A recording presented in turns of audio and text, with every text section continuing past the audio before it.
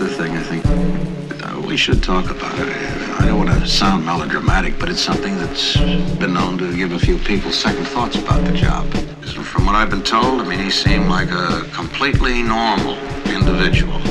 But at some point, he must have suffered some kind of a complete mental breakdown. He ran amok, and police, they thought that it was what the old-timers used to call cabin fever.